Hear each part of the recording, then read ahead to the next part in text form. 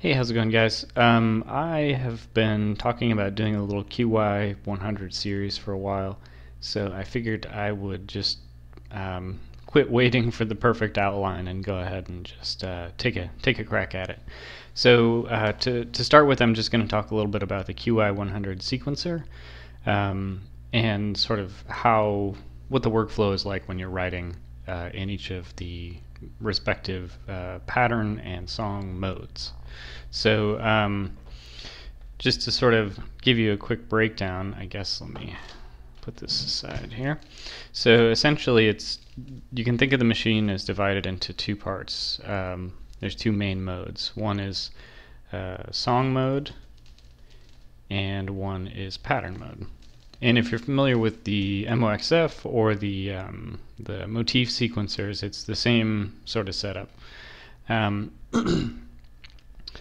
Yeah, and you know, obviously the newer ones, the MOXF, the motif, are much more full featured, and you can do a lot more stuff. But it's pretty much the same idea. You have with Yamaha sequencers, it's you can quantize to quarter note or whatever, eighth note, whatever you want, but by default it's sort of just a MIDI recorder, and I forget how they put it, it's 480 frames per quarter note or something like that, but that means you can sort of play ahead or behind the beat a little bit. But you go and you record with pattern mode, it's a 8-bar max. With song mode, it's a linear recorder, just like you would on a tape machine or a digital recorder or OP1 or something like that. Except that in sort of recording the actual audio information, it's recording the MIDI sequences. But you can do, it goes pretty long. I think basically as you could do one song theoretically that filled up the entire memory, and it would probably be, pretty long song. Or you can do, depending on, of course, like how much CC information and stuff like that. And with the QY, there's not a lot you can do for. Well, there's no CC information that you can do other than, I guess, the mod wheel, which is actually a mod button. But you can draw curves and stuff like that using CC. And in fact, you can do some stuff that's very hard to do with hardware controllers. But we'll get to that later. So 8-bar per pattern, and then there's I guess 6 sections. 1, 2, 3, 4, 5, 6. Yeah. So there's a sort of the paint by numbers suggestion is intro, main A, fill from section A to section B, and then fill from section B back to section A, and an ending.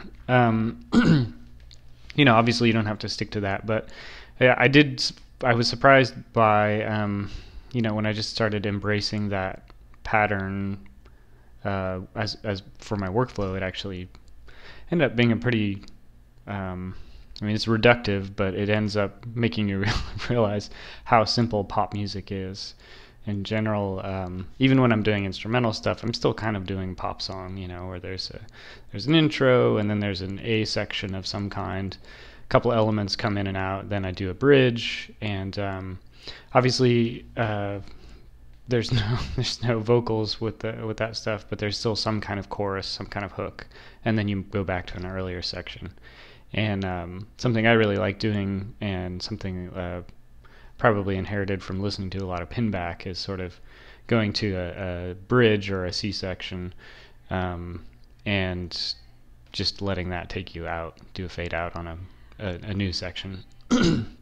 But let's see here. So yeah, 8-bar max, and they call them fills, but technically you could make the fill just another pattern, which I've also done. So you do up to 480 frames per beat, or quarter note, I guess it was. And let's see here. I don't know the exact memory specs offhand, but this one, that's the other main difference. This one's 16-track MIDI, and this one's 8-track MIDI. What's kind of cool though is, boy, that did not go well. you can actually track your patterns into the song mode. So you can write 8 tracks of MIDI and get your sections all fleshed out, and then move over to song mode, and from there you perform your 6 sections, and as you're switching back and forth between them, you can be recording that into like tracks 1 through 8 over here. Then on top of that, you can overdub 9 through 16 in song mode. So pretty complete composition tool when it comes down to it. Okay, so a lot of talking.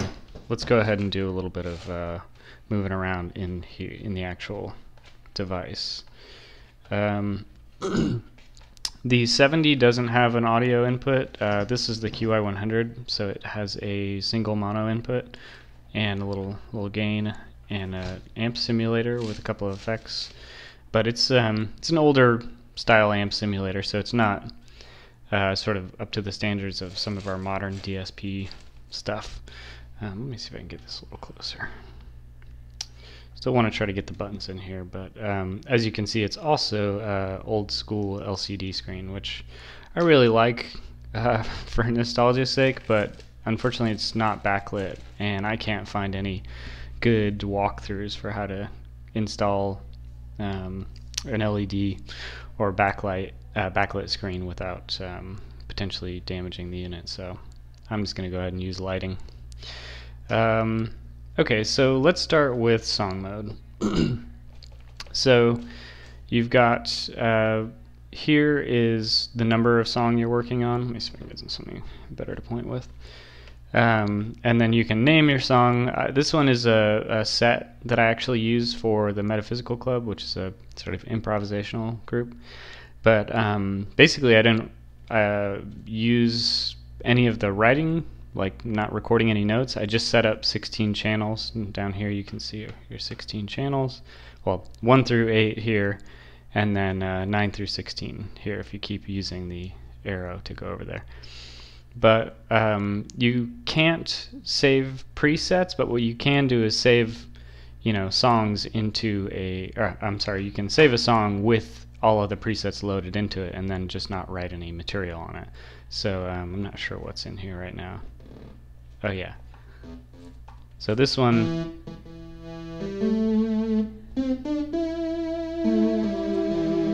I've got that there in channel 1.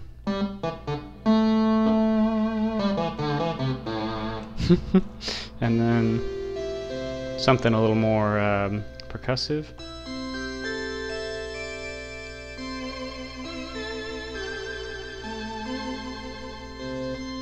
And I usually set the pitch bend to do octaves.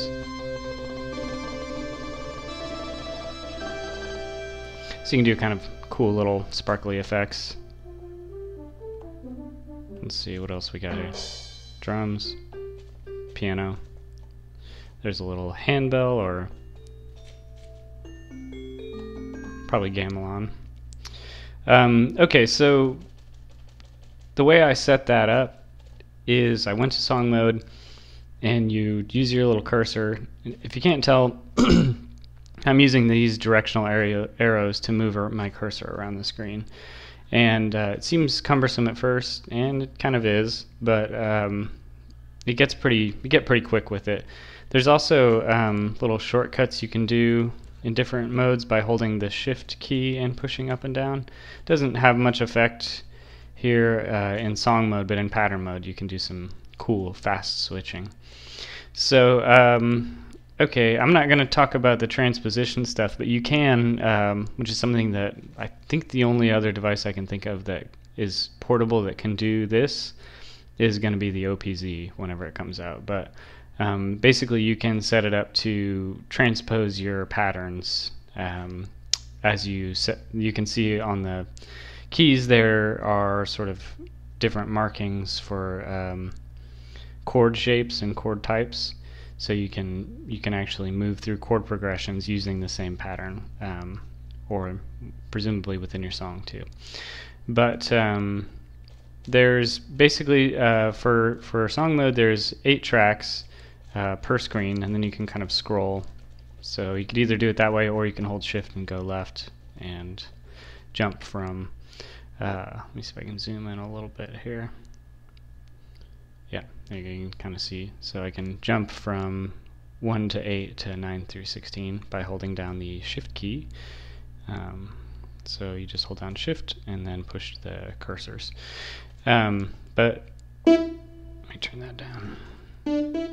You put your cursor on the track, and then you can use the increment and decrement yes no buttons to go through and mute or solo the different tracks, arm them, or what have you. Then let me see here, to go through some of your other screens, because there are a couple of different screens that you're going to use in both song and pattern mode. For song mode, let me see here, it is going to be, if you hit song again, you'll go to the mixer screen. Then you hit song again, you go to sort of your effects chain, and then you hit it one more time and you're back here.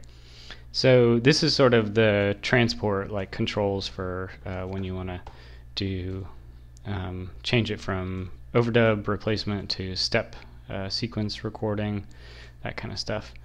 You can hit song again, and from the mixer screen is, I think might be the only, but yeah, I think that is the only way to change sounds. You go put your cursor on the little block just above the strip there where it'll say something like LD or BR for brass, I think. Yeah, it's a synth brass sound.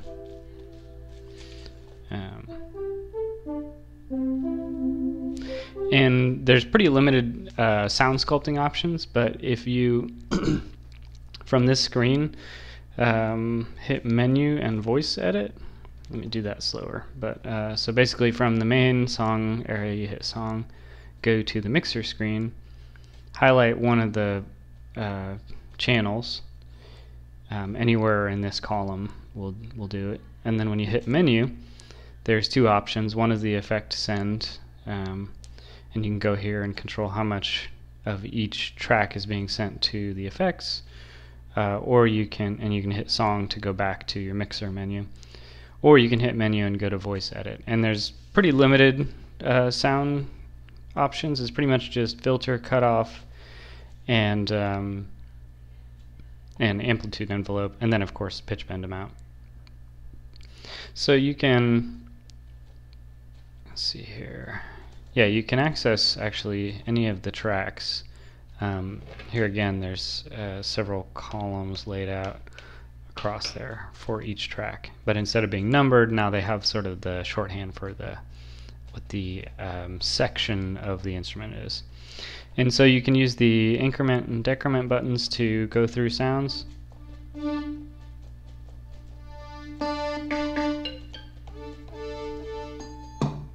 And so that's sort of moving through the sounds one at a time. But you can also hold down shift and it'll go through categories. So there's pads, there's leads, there's piccolo? I don't know what that is. I guess, wow, that's interesting. PI, woodwinds, and then reeds. Oh, okay, yeah. Reeds, RD for reeds.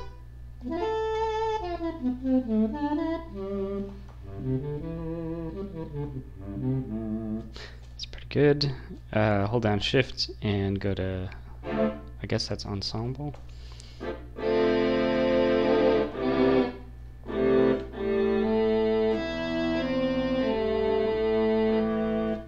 And yeah, so you go through, find a sound you like. One that I actually really think is fun is this guitar has a velocity harmonics mode, but since this keyboard is not velocity sensitive, you actually control that from the main song menu that we were at when we started, and you can change the velocity to just set it to full. Basically the velocity goes from 0 to full And then there's random 1, which doesn't have very much randomness, and as you increase from R1 to R4, it increases the amount of randomness and variation in velocity that you'll get, which is kind of an interesting way to get some form of dynamics out of a keyboard. So at full volume, though, this one is just doing the harmonics, which I really like. So I usually I set this one up, and then I go to song, or to the mixer mode by hitting song, and then I go to voice edit and open up the release so that it rings out. It ends up being one of my favorite sounds.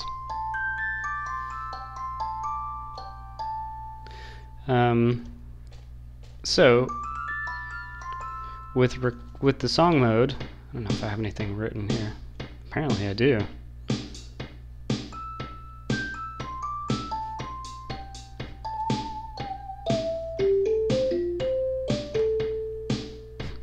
Huh. So I've got a drum beat there. Let's see. Oh, that's right. So another thing you can do is actually go and edit the MIDI list with Yamaha sequencers, and one thing I did with this is insert a polyphony on note. There is no, I'm sorry, not polyphony, mono mode and what do you call that? Portamento, there we go. There's no portamento button on this interface. You can get to it by entering a MIDI note, though.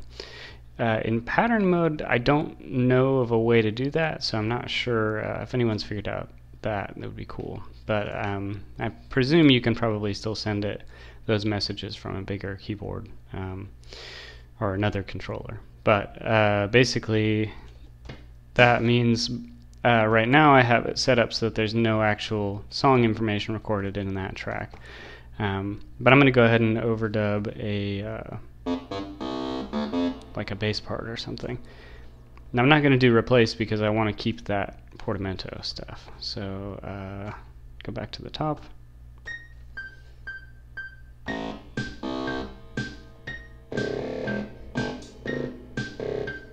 Pretty farty.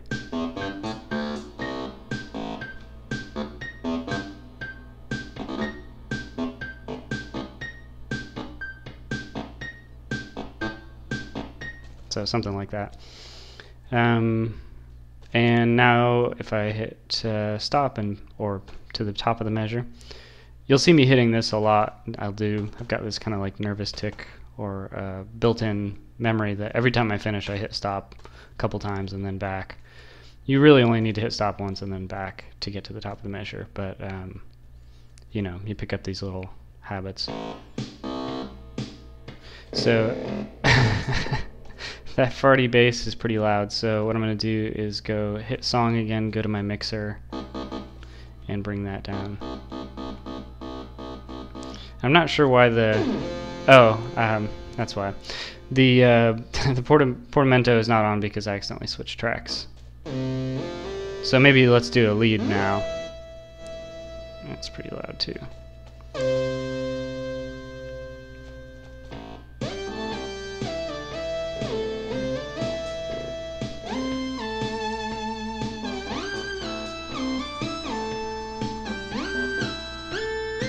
Okay. Yeah. I turned that up last time because I got real excited, just like this time. Oh, another thing to watch out for is when you're writing, a lot of times it's easy to accidentally hit pattern mode. If you're in song mode and accidentally hit song mode if you're in pattern mode. That sort of shifts you from one block to another, completely different mode, which we'll get to in a second. But since the QY saves every single change as you go, it's not that big a deal. But just be aware that you are now, when you hit pattern, you go into a different mode.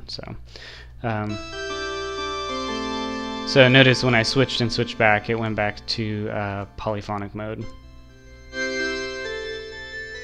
And if I hit stop and play from the top, it sent it that the internal sequence or the internal sound engine that portamento switch sound. So we should have.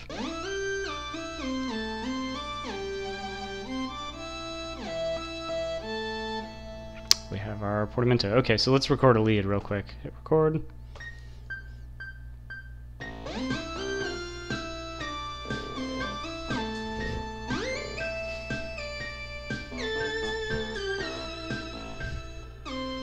Yep. So I have a bunch of stuff on this. Apparently the memory is full on this guy. You saw the little unhappy face there.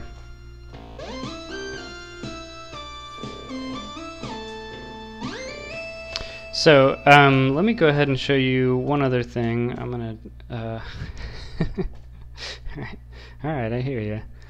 Oh man, how can I do that job? Oh, I think I can erase. So I'm going to erase all events on track 3 from 1 to 999. I guess. Now I'm going to lose my portamento if I do that, but we'll go ahead and do it, whatever. So back to there. Let me show you the other way to record sequences. So I'm going to hit record to arm it and use the arrows to go over to step, hit enter to select that. And now it's sort of set that preference to anytime I hit record, it's going to assume I want to go into step mode. So if I hit record, then I have to hit play. And instead of counting me in, it takes me to this other edit screen. So, you know, this is a problem a lot of people have with the QY-100 is here we have yet another screen to learn. But it's one of those things where if you put the time in, it pays off. So excuse me. So here we have the velocity and gate controls. Here we have the length of the step. So quarter inch, quarter note. I guess that's 16th note. And then quarter note, half note, whole note, half note, quarter note. And you can do triplets. So you can see the little 3 there. And I think you can go up to 32nd. So now I can go down to my little music, what do you call that? Staff line. Well, not really staff line, but this is my sequence area. This is my note information. And instead of a list of MIDI notes like you'll get if you hit menu and edit, this is each one of those dashes is a step in this sequence. It looks like it's broken up into 1/8 notes. And so if I enter in stuff, you can see those notes or those dots appearing.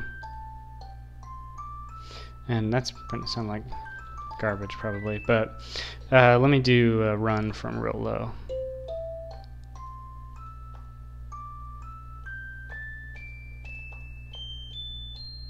And then maybe we'll come back down doing triplets.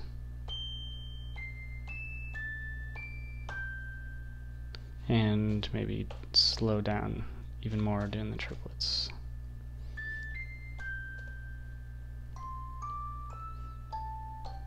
So now if I hit stop and go to the top of the measure, so pretty cool. I really actually like step sequencing in the Yamaha sequencers. It takes a little getting used to, but you can do some really interesting stuff that I wouldn't probably think to do in a traditional 16-step sequencer. So this is the more, if you just hit menu and hit edit, you'll just get a straight list of the notes. And you can advance through them. And here you can see sort of the gate is all set to 54 on those, and the velocity is all at full. And then these are the actual, the number of like where in the measure that note hits, and then what the actual note is. And you get familiar with these relatively quickly. Like 240 and 120 are even divisions of 480, and 480 is sort of the smallest. It's the atom. It's the smallest sort of division. Actually, I guess the atom isn't the smallest division. Anyways, but you can do you can do you can edit your recordings even if you didn't do it in step mode, either using that edit screen I was just looking for or looking at, or you can go into step sequence mode. So that's kind of the song setup. You can either this is all on 1, and then over on 2 I've got a whole new setup. And with this one, I did the other method of recording, which is I overdubbed a pattern that I had written in pattern mode, pattern 4, named Walnut after my dog. Is what I basically just went and performed it and moved through intro to main A to main B, and it recorded that. And now I can overdub on top of that. Let me see. Let me move this into, yeah, it's fine. Probably gonna run out of memory if I do this, but oh, I am in step mode. So apparently that setting is global. It goes from song. But we'll go to overdub and hit stop. Okay.